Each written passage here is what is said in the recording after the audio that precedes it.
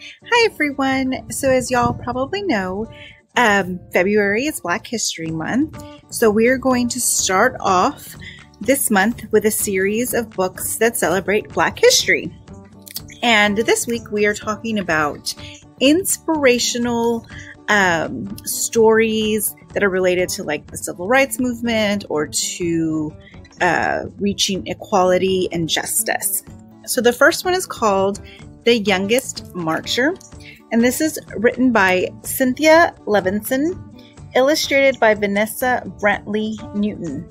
Now, this is the story of Audrey Hendricks, and during the 1963 Children's March, she is the youngest known marcher that was there.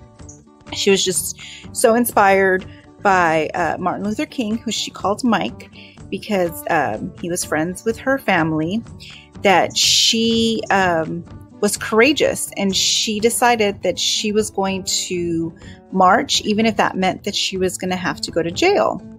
So this is the story about courage and standing up for what is right and standing up against segregation. And because of young people like her and other people who, marched and got put in jail and fought for civil rights, then the laws were changed. So this is an absolutely very inspiring book, and I highly recommend that you check out this book, The Youngest Marcher. Now, the next book is called Voice of Freedom, Fannie Lou Hamer, and this one is written by Carole Boston Weatherford, and it's illustrated by Yuka Holmes. Now, this is a story about Fannie Lou Hamer, who was a civil rights activist, and it is a picture book that is told in verse. So you learn all about her life through poetry. So every page has a different poem. So as you read the poetry, you are learning all about her life and everything that she did. She was also another very courageous woman, and no matter like being put in jail or all the obstacles that she had to overcome, she kept fighting for civil rights. So if you want to learn about Fannie Lou Hamer, check out Voice of Freedom.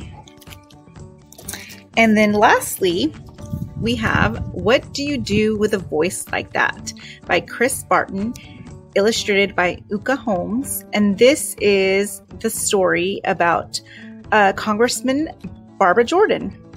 And even from a very young age, she had this very strong, booming voice, the type of voice that would make everybody just stop and listen to her. And so she did good things with that voice. And she went to school and she became a lawyer. And then she wanted to do more, and she ran for the Texas Senate. And then she still had aspirations and goals of doing more for civil rights. And she went on to run and became a congresswoman. She was in the U.S. House of Representatives. And then even after she left the U.S. House of Representatives, she came back to Texas, and she taught and inspired future generations to keep fighting for civil rights. So if you want to learn about Barbara Jordan, check out What Do You Do with a Voice Like That?